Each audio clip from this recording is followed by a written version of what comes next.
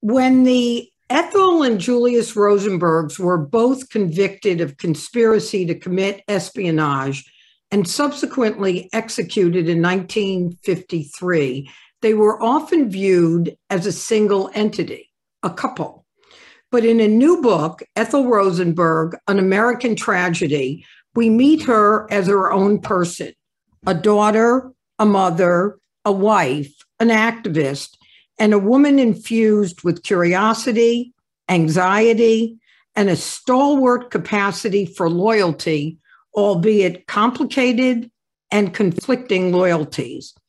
This story is in the experienced hands of Anne Sebba, whose previously critically acclaimed books about Jenny Churchill, Wallace Simpson, and Mother Teresa portray strong women in their own light and distinct from their typical tropes and confines. Anne is a British journalist, lecturer, historian, documentarian, holding prestigious positions at English Penn, National Archives Trust, and the Institute of Historical Research. I am delighted to welcome Anne to Just the Right Book to explore the story that continues to fascinate us almost 70 years later. Anne, welcome. Thank you so much. And why does this story fascinate us 70 years later? Well, there are so many reasons I could give you. I think for me, Julius is really quite straightforward in a way. He was so keen. He's almost like a puppy dog offering his services to the Soviets. They were both communists. But I think the reason that Ethel has been portrayed in so many works of literature is because she's the more fascinating one. Her role was really complex. And as you said in your introduction, she really defies labeling. People have tried to portray her as victim or martyr or mother or whatever, but she's all of those things. And how on earth did she come to her final decision? People assume that she chose death. I don't believe she chose death. I think she was trapped, but perhaps we'll come on to that later on. I don't really want to preempt the end of her life before we talk about the beginning, but she really defies labeling, and that's why she's interesting.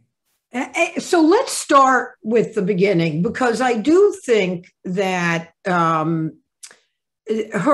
life story in many ways predicted a direction that she might have gone in, and even the betrayals that happened later. So share with us her origins from when she was born in 1915, I believe, right? Absolutely. So she was born in 1915, the daughter of immigrant Jews on the Lower East Side, but her mother particularly was cold towards Ethel because she was also the mother of 3 sons. So the mother is called Tessie, and Tessie really believed that education was wasted on a daughter, that daughters should just get married and help their parents, but education for the sons was what mattered. And so Ethel grew up in a family where all the love was showered on particularly her younger brother, David, who was 7 years younger. And Ethel herself thought David was wonderful. But for Ethel, the chance to change came with her school. Ethel was a bright child. Ethel was probably the brightest of all the children. She skipped a year at school. Not only was she clever, but she was musical. She was talented, and she had a lovely voice. She was self-taught, and at school she learned to act and sing, but she had to leave school at 15. She couldn't go to college. She had to take a secretarial course and worked in a packing company. But nonetheless, she shows her real determination at this stage in her life because she wants to join a choir.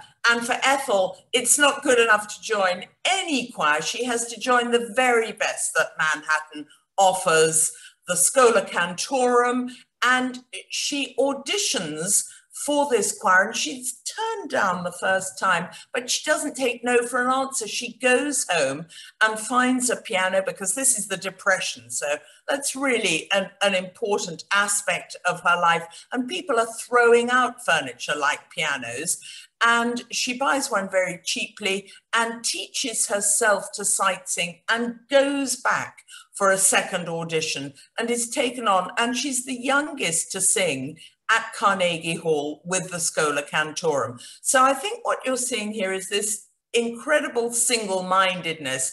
And the other key fact, I think, of Ethel's youth, because she is only 19, is that at this packing company, at the same time, she joins a strike.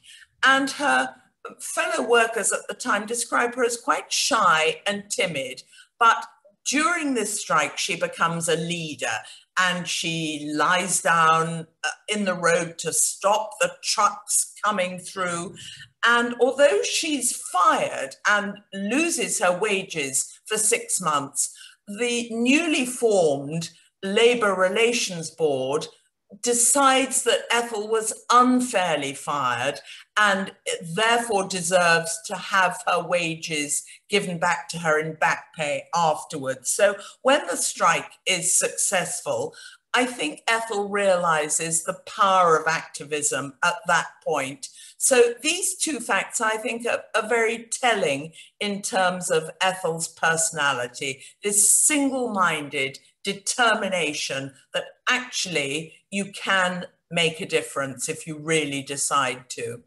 And you know, a lot of that was a bit of a surprise to me about her accomplishment, and we'll come to it a little bit later on, but when she quit her job, she was making an unusually large amount of money for a woman at that point. I mean, she was making something like $1,400 a year when there were people making $2 or $5 a day for work, and yet she gave that up. But the other piece I'd like you to cover that was striking, which I think starts to play into what goes on later with her family, is the economics of the various families. Her brother David, her in-law, the Rosenbergs,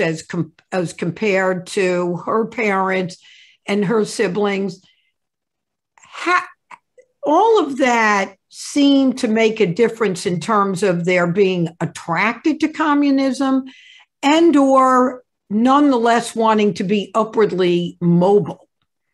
Well, you've touched on a lot of interesting things, yes. So Ethel was a communist, and I think Ethel's communism had two prongs to it, like many others at the time. She probably joined the Communist Party in 1936. And basically, her communism was, like many others, idealism. She wanted a better world. That's a very normal aspect. But in 1936, it was sharpened by the fact that she saw communism as the only way to defeat fascism, because 1936 was a key year in the world. That's when Hitler marched into the Rhineland and nobody stopped him, even though he was overturning the Treaty of Versailles. It's when France had a popular front government, which didn't last very long, which included communists. But most of all, in Spain, it was when the nationalists and the Republicans were engaged in a fierce civil war. So Ethel had many friends who went off to fight in Spain. So really, as a way of attacking the fascists and the Nazis, communism seemed the answer. But you talk about the two families, the Rosenbergs and the Greenglasses. Ethel was born into the Greenglass family, this very dysfunctional family. And she met Julius in 36, and he too was a communist. He came to one of her singing events. She was singing for a fundraising gala, and they weren't married until 1939. And for Ethel, this really was a leap forward, as you say, because Julius was college educated. So he was an engineering student. I don't think he really loved engineering, but it was probably vocational. So Ethel really saw herself moving into a possibly higher social stratum. But here we have Ethel's mother again, who couldn't believe that Ethel was bothering her mind with Italian arias and Russian peasants. So she saw her own daughter as something of a snob because she felt that she should be concerned with matters closer to home, her own family. So I think from this point, her brother David, who really was not terribly clever and failed many of his exams, looked up to Ethel and Julius, but at the same time, when he married Ruth, another clever girl who didn't go to college, a bit like Ethel, and you would think that Ethel and Ruth could really have been sisters in arms almost, and yet Ruth and David somehow were jealous of Ethel and Julius, whom they saw as somehow cleverer and doing better than they managed. So, you know, this is the family dynamics at work. So, Anne, the other thing that was interesting to think about, so Julius and Ethel Rosenberg remain the only Americans ever put to death in peacetime for conspiracy to commit espionage. And their conviction was defined by how we viewed communism at the moment of their trial.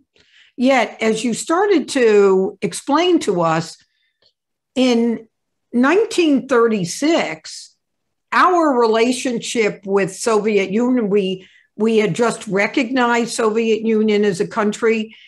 You know, they were our enemy for a minute. They were our allies in World War II.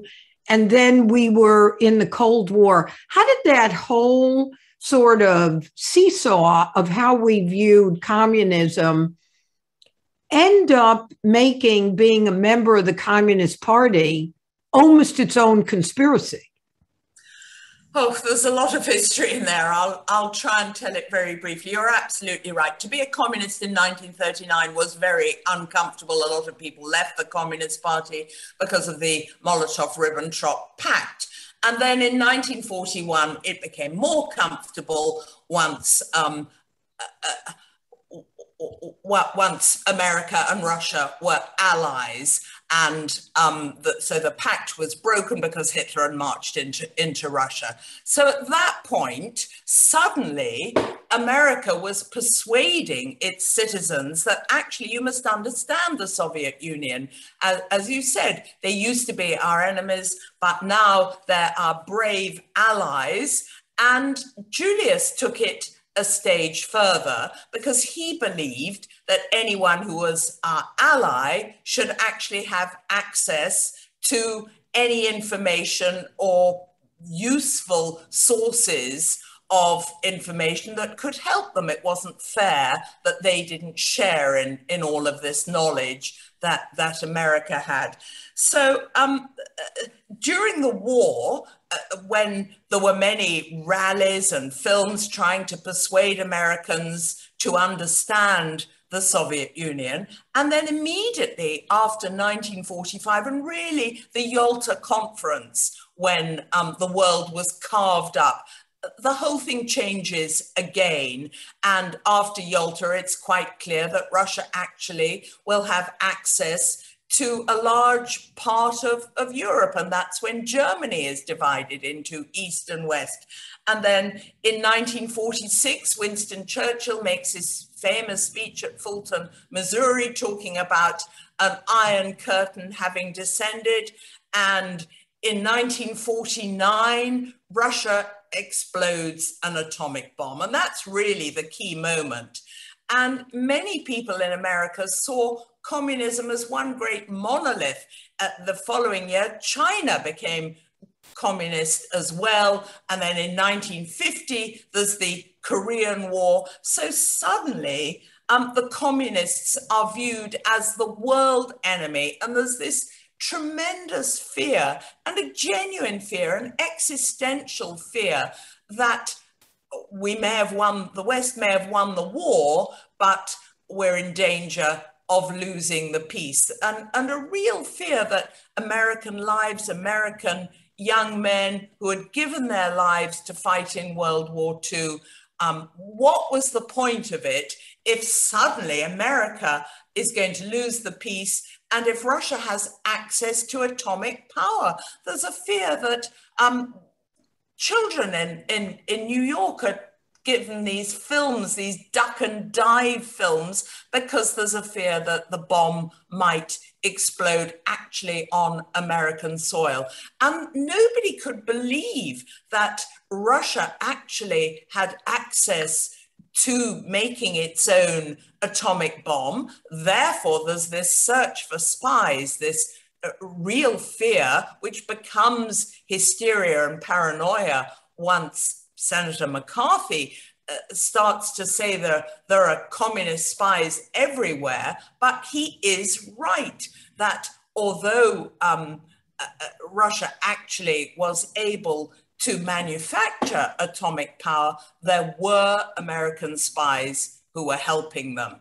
And this all unravels in 1950 when an East German physicist called Klaus Fuchs is arrested in England, in Cambridge. And Klaus Fuchs, who had worked at the Manhattan Project at Los Alamos, Klaus Fuchs is arrested. He immediately confesses, and it's very interesting to see how the Brits deal with him, because they want this to be very low key. They don't want to draw attention to the fact that there was a spy in the midst of all this. So he's given 14 years, which is the maximum sentence for, as far as the British are concerned, for anyone involved in espionage. He serves only 9.5. But Klaus Fuchs names names. He names his courier, who is Harry Gold. Harry Gold names a young couple in Albuquerque to whom he, with whom he transferred information, and they are David Greenglass and his wife Ruth. David doesn't name names, but he names a name. He names Julius Rosenberg. And so Julius is arrested in the summer of 1950, and the authorities and the FBI assume he too will name names, but actually that's where it goes wrong for the authorities, because Julius doesn't name any other names. So 3 weeks later, the authorities arrest Julius's wife, Ethel, and Ethel also does not name names. Now, the reason that they're able to arrest Julius is because of this secret information, which subsequently we know was the Venona decrypts. So the FBI know that Julius, who had a code name, was involved as a aspiring recruiter in passing information.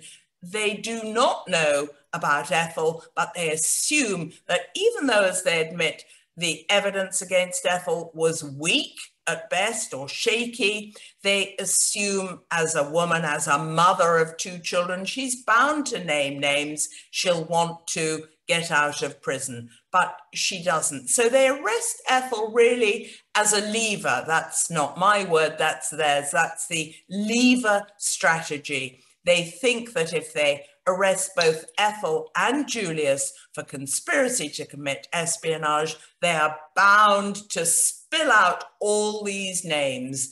And they never do. And at the end, the Deputy Attorney General actually says Ethel called our bluff. So you just covered a pile of things. I want to unwrap a few of them. One of the things that was a bit of a surprise to me, so Julius Rosenberg struck me He had failed at business. He had had some jobs. He lost some jobs because of his communist affiliation.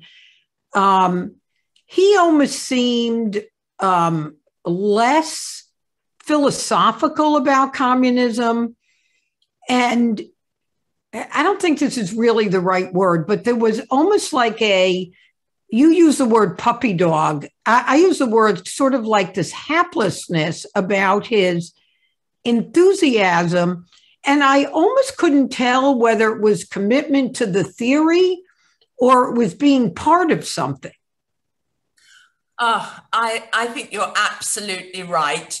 Julius loved some mirage. He couldn't possibly know what Russia was like, but he had some idea that this was the right sort of system, the right sort of country. And yes, he loved being part of it. He clearly had a very close relationship with his, well, not his first handler, his second handler, actually, a man called Alexander Feklissov. And he did not do it for money. There was no money involved in this. They had to fight to give him his expenses. And when he was in trouble, they tried to give him some emergency cash just in case he could get out. But I think there is an argument to be made that once he had children, he might have thought twice about exactly what he was doing, which is why his sons believe fervently that Ethel was not involved, because once they had children, they would have needed to have a mother. There's absolutely no proof that that was why she wasn't involved. I actually think her focus was on being a mother more than on being a good communist. But it's also why I wanted to focus on Ethel, because they are always seen as the Rosenbergs, those spies. And actually, I think Ethel had different priorities at this point in her life. So what I want to do in the time that we have is I want to break down the trial itself and its own travesties from the complexity or inexplicableness of how Ethel went about making decisions to take the Fifth Amendment or not testify, and her divided loyalties. So let's start with one simple thing. When Ethel was brought before the grand jury, at that time, under U.S. law, she did not have a right to an attorney. Do I have that right? You absolutely do. And she was, you could say, very ill-advised. I would say about her lawyers, it's easy to criticize Manny Block, who in a way is a bit of a hero to me, because I think he was heroically trying to do his best and was way out of his depth.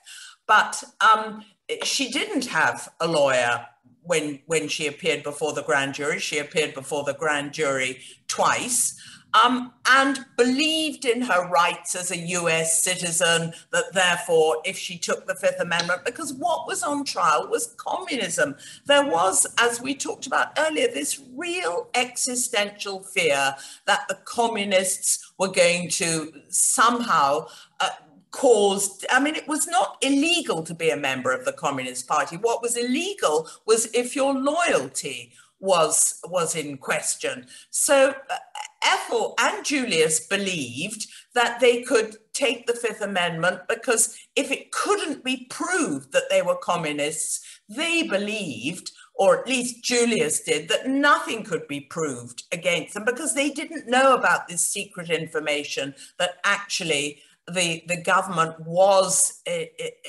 had the Venona decrypt, so they knew that Julius was involved.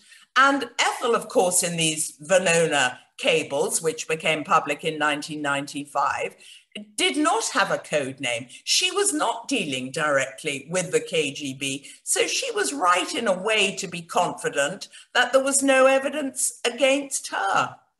Well, and you talk in the book a little bit about the fact that, and there's legal arguments all over this that taking the Fifth Amendment as a way not to incriminate yourself actually becomes the most incriminating thing that you could do. And that certainly happened with Ethel.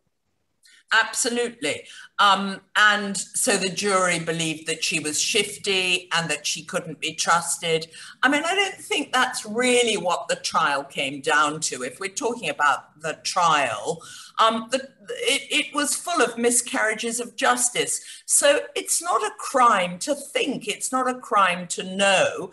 And actually, Ethel was not even obliged to report spousal wrongdoing.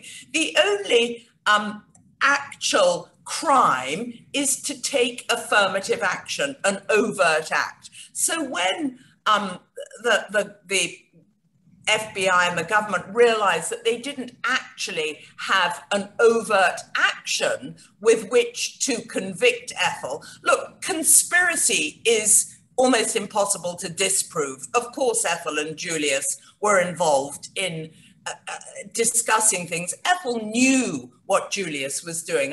I'm really make no bones about that. She not only knew, she probably approved. But where do you come up with an overt action? So a few days before the trial, suddenly the prosecution lawyer, 23-year-old Roy Cohn, yes, he persuades Ethel's brother David, in order to save his own skin and that of his wife Ruth, who was never indicted, although it's known that they were involved in spying.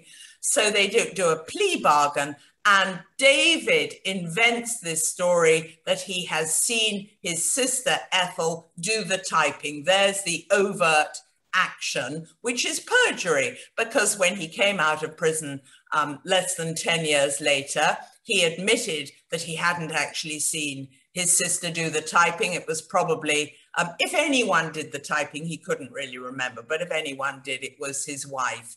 And we now have access to his grand jury statements, which the defense at the time were not allowed access to. And he said very clearly when he was arrested, leave my sister out of it, not just because she's my sister. I promise you, my sister has nothing to do with it. So perjury was really the only way that Ethel was convicted. And the other miscarriage of justice is the way the judge, Irving Kaufman, constantly talked about treason. They were not being tried for treason, and the evidence that you require for treason is quite different, and particularly you need two witnesses to an overt act. They didn't have that, but both the prosecution and the judge constantly referred to treason in their oral indictment. So I want to reinforce a couple of the items that you mentioned and then ask another piece to the question. So the year after David Greenglass died, in 2014, that grand jury information where he then said Ethel had nothing to do with the work that he and Julius were doing, but that was not known until 2014. And in that, at the time of the trial, it wasn't required of the prosecutors to release that information to the defense. Do I have both those things right? You absolutely do. In 1957, it was a requirement for grand jury statements to be released. So they just missed it. So the question that I had is, so Roy Cohn convinces David that the way in which he could save his wife Ruth would be by turning over Ethel. But what I'm curious about, and I know there's not a known answer, obviously, but in your research, do you think if David had merely testified against Julius,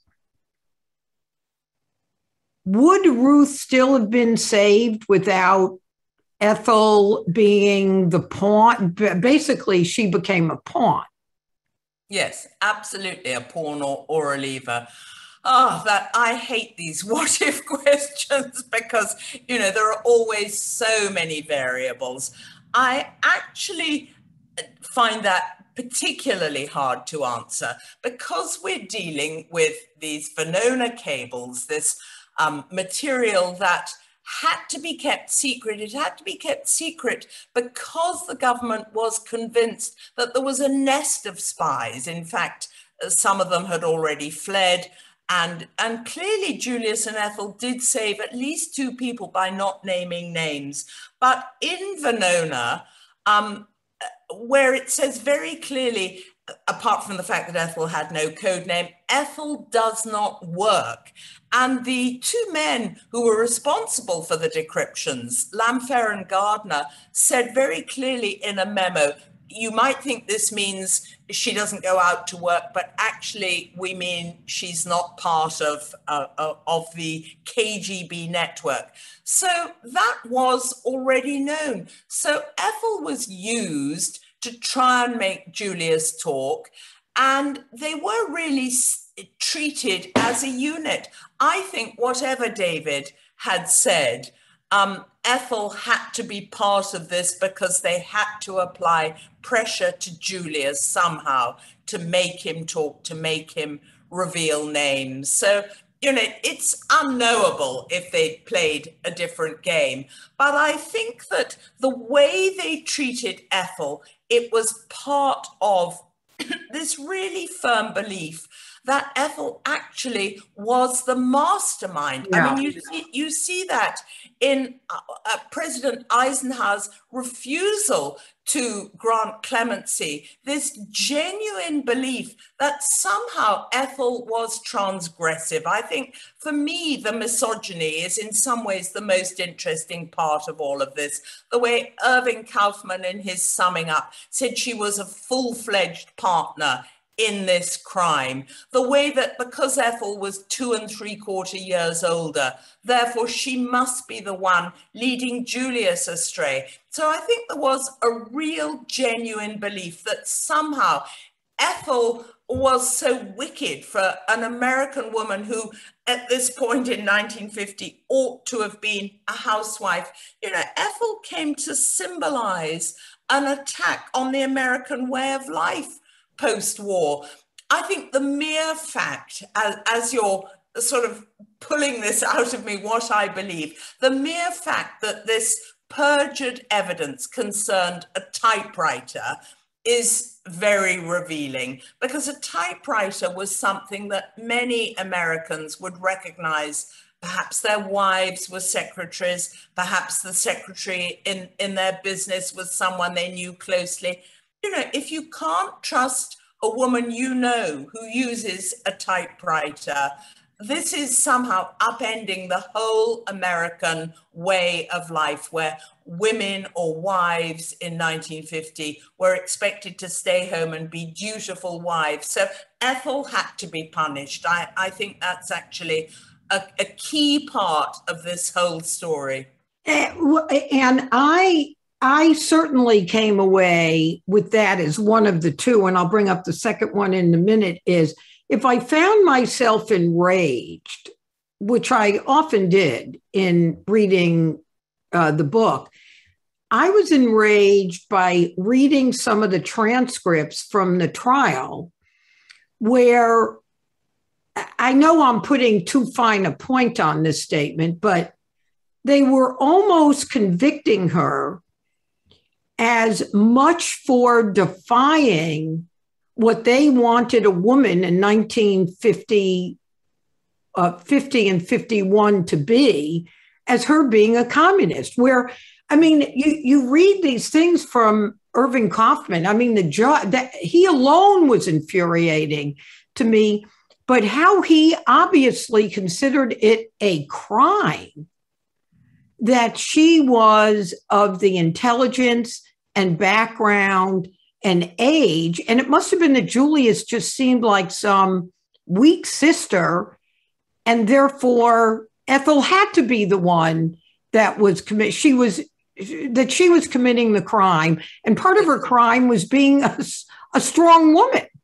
Yeah, this garbled Nietzschean philosophy that crept in, that, you know, Ethel Yeah. was the master and Julius was the slave. Whereas, as I think you referred to very early on, when Ethel got a civil service job in Washington until Julius did, in fact, as soon as Julius did, she gave up her job and she became a good housewife. And that's what I was really trying to do in this book, to restore some humanity to Ethel, to show pictures that have never before been seen of Ethel as a loving mother, to show how concerned she was as a mother.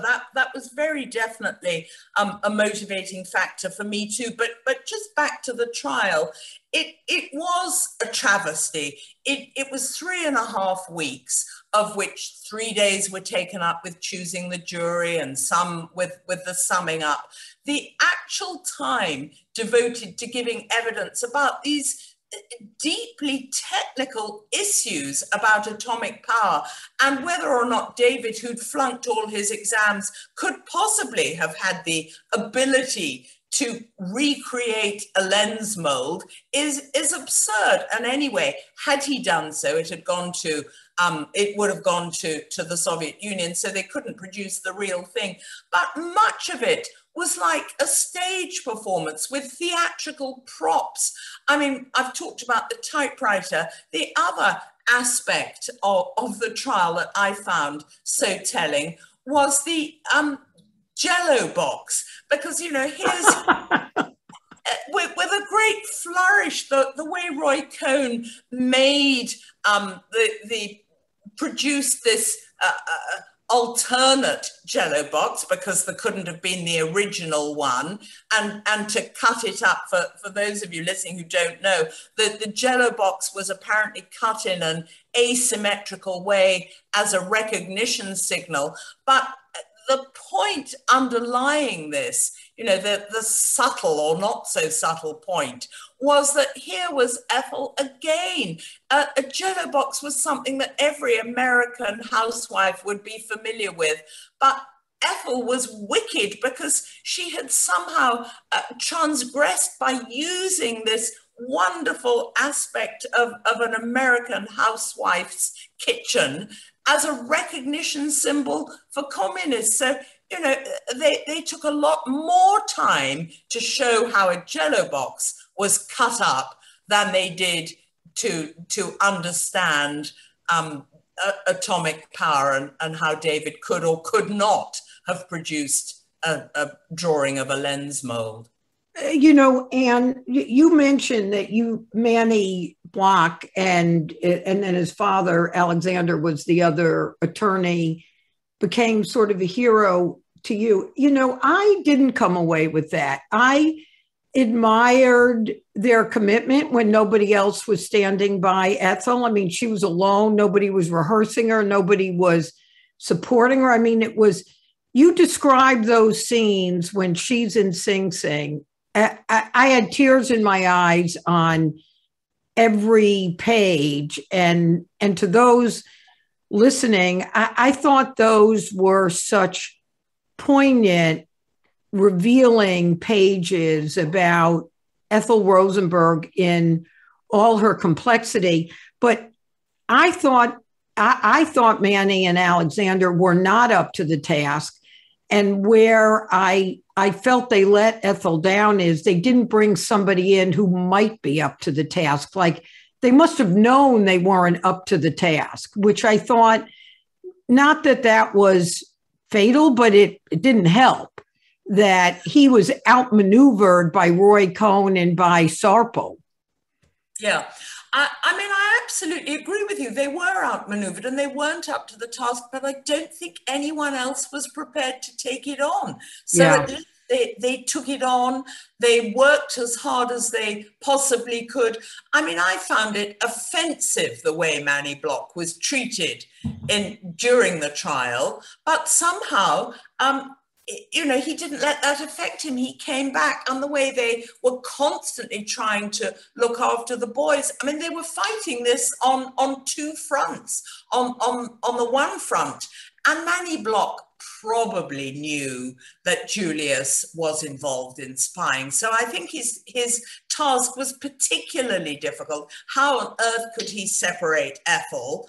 And the other front on which they were fighting was looking after the boys. So they had these multiple tasks and not nearly enough time. And when he complained that he hadn't been given enough time, Irving Kaufman slapped him down and said, you know, you should be very grateful for all the time I have given you. I think the treatment of Manny Block when this was a case of life or death is utterly appalling and shaming. And the fact that the judge was colluding with the prosecution, I mean, that's a gross miscarriage of justice as well. So at multiple levels, you know, this trial should have been thrown out as far as Ethel was concerned. And they did, you know, we're leaving out the efforts at a mistrial, the efforts at an appeal. But here's I think probably the crux of what becomes confusing or frustrating. You talk in the book, in many parts of the book, about her anxiety, her devotion, her approach to motherhood. And now here comes this defining moment. And she could have not taken the Fifth Amendment. She could have not. She could have been willing to say she wasn't innocent. That she could have, you know, turned on Julius. And one of the things that I'm trying to understand is, what do you think at the end of the day, the fact that this woman didn't do what would conceivably, not certainly, but conceivably kept her alive for her kids? How was she reconciling those divided loyalties to a principal, to her husband, to a miscarriage of justice? I had a hard time finding a place where I had any shred of understanding of that. Well, first of all, I actually don't think she had a real choice. I think she was completely trapped. And I think she was trapped because she recognized that she could not live as a mother to her sons if the price for doing that was to say, look, I know that Julius was a spy. First of all, she would have had to have named names. And the spies that Julius enrolled were their friends. And that was, of course, a mistake. You weren't meant to enroll your friends. So there was no way that they were going to put their friends through what they had been through. I think Julius was convinced that there was no evidence against him, therefore, by sticking together, they would both be freed. But when they got too far, I think Ethel felt she could not be a mother to her sons if when they grew up, they said, but you had your freedom by causing the death of our father. She could not have lived with that. And I think that was part of it. But secondly, and this is how I've come to see the story, Ethel believed, first of all, it's a love story. She adored her husband. Yeah. And she admired him and felt that he was doing the right thing. And she felt that he had rescued her from the Greenglass family. So what she believed in this, isolated prison cell where she didn't have access to good advice, was that the best legacy she could leave them was loyalty, to show them that she had been loyal not only to her husband, but to their friends and to their ideals. And that's what it meant to be a Rosenberg, whereas the green glasses stood for betrayal. I mean, I do believe Ethel was betrayed by the media, She was betrayed by the judiciary. She was betrayed by her own family, but most of all, her own family. And she felt that the best legacy she could give her sons, and arguably that's proved correct if you look at them and the life that they've had, was to show them loyalty trumps betrayal. You know, Anne, as I'm listening to you, I am struck by exactly that last point that you made. And you do have a little bit at the end of the book. I mean, we've left out lots of fascinating parts of the story, which is complex and dramatic. And I hope people who do listen to this podcast will go back to the book and listen to and read about all the intricacies. But you know, I don't think I quite got to the conclusion you did till this moment. And that is that in this ironic way, because of the goodness of the Mirapoles, a unrelated family that took them in, and the apparent well-being of both Michael and Robbie as men today,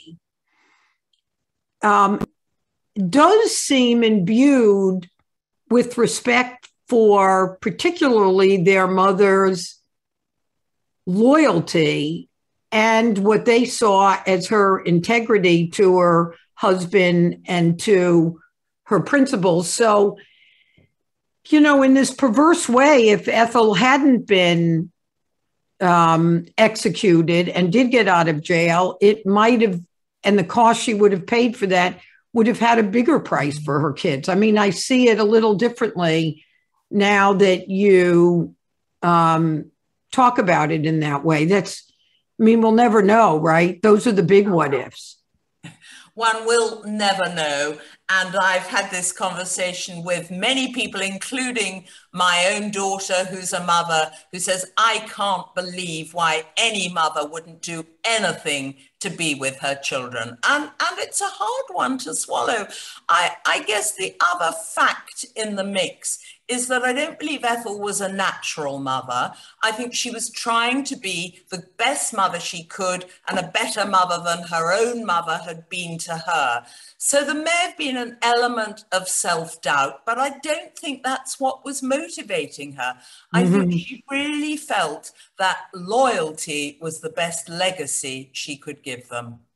So in closing, Anne, because we've covered a lot, you talk about that you believe Ethel's story is as important today as ever because of what can happen when fear,